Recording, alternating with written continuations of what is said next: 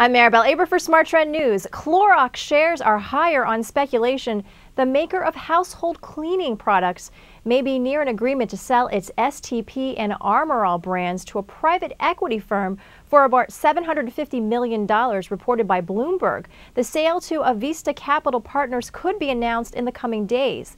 Clorox shares are up 1.49%, or 99 cents, to $67.64. I'm Maribel Aber for Smart Trend News. More news and market analysis. Subscribe to our YouTube channel, Trade the Trend, and also visit our website, tradethetrend.com, for more headlines.